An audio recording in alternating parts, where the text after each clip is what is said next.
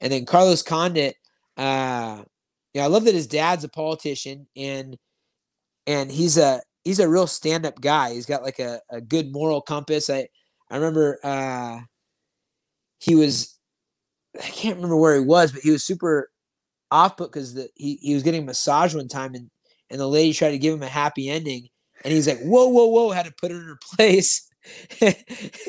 And that for me was classic. I'm like, most guys I know that have been in the gym probably would just let it happen. And he had, he's married and he's a good guy. And he's like, yeah, told the story and was like super offended and had to walk out of the massage because the lady was trying to touch his special spots. You know what I'm saying?